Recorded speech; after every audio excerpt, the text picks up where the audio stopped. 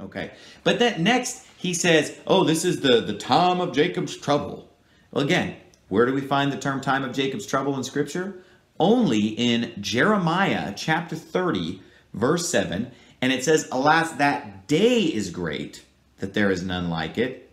It is even the time of Jacob's trouble, but he shall be saved out of it. Okay, that has nothing to do with the 7-year period in the end times that we're talking about. So they're just grabbing this verse from way out of context. Jeremiah 30 verse 7, rip it out of context and just make time of Jacob's trouble just apply to whatever you want it to apply to. No, it's a day, a one day that he's referring to, not some 7-year period of tribulation or whatever. And then again, this brings us back to, of course, the big problem with the pre-tribbers is that usually they have a wrong understanding of Israel and the Jews, and they think that the tribulation is all about the Jews. It's the time of Jacob's trouble. And you'll get a lot of this with Charles Lawson. In the first 3 sermons I listened to, in a lot of the ramblings that went on that had nothing to do with the rapture, it's just a lot of Jew this, Jew that, just Judaizing rambling, because he is one of these that thinks that the Jews are God's chosen people.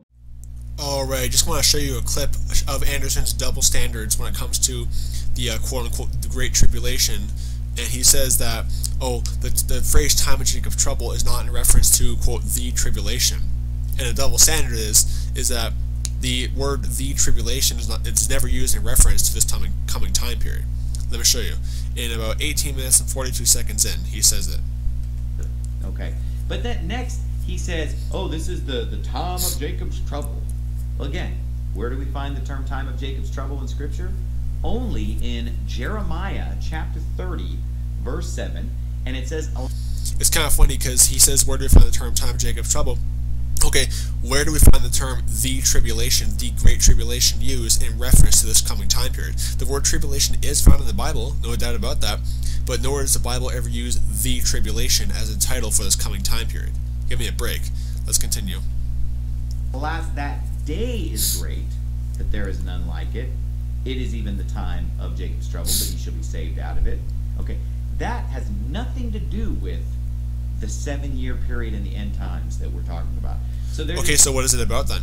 He doesn't explain what it's about. He just says it's a day, but he doesn't explain what it's about.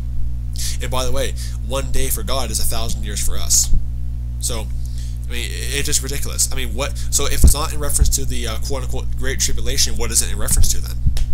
Time of Jacob's trouble, Okay, I mean, it's just ridiculous. Grabbing this verse from way out of context, Jeremiah 30 verse 7, rip it out of context and just make time of Jacob's trouble just apply to whatever you want it to apply to? No. You see how he's mocking Scripture? Time of Jacob's trouble, just completely, he's a mocker, And again, what is it talking about? If it's not talking, okay, so maybe, if it's not talking about the tribulation, what is it talking about then? What is the time of Jacob's trouble? He doesn't explain it. A 1 day that he's referring to, not some 7-year period of tribulation or whatever. And then again, this brings us back to, of course, the big problem with the pre-tribbers is that usually they have a wrong understanding of Israel and the Jews.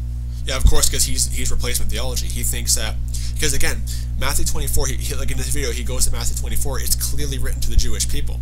Let me show you some proof on that. So I'm going to show you that Matthew 24 is written to the Jews, and knowing that, post-tribbers obviously know that Matthew 24 is clearly to the Jewish people. They have to basically say that, okay, well, that means we replace the Jews. So you see, replacement theology and post-trib rapture go hand in hand. Anyone who is post-trib must also become replacement theology, because Matthew 24 is always our go-to passage, and it's to the Jewish people. So you have to say, okay, well, we replace the Jews. Let me show you that. Matthew 24, verse 16. Then let them which be in Judea flee into the mountains. What are Christians doing in Judea?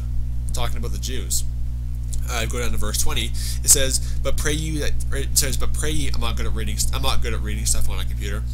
"But pray ye that your flight be not in the winter, neither on the Sabbath day." What are Christians doing observing the Sabbath? We're not. It's talking to the Jewish people. So it's just ridiculous. This non-dispensational, this heresy of it's the tribulation, not the time of Jacob's trouble. Okay, I got my question. If the time of Jacob's trouble is not in reference to the quote-unquote Great Tribulation, what is that in reference to then? So anyway, just had to point that out. I mean, he's such a heretic. It's ridiculous. So anyway, God bless you. Goodbye.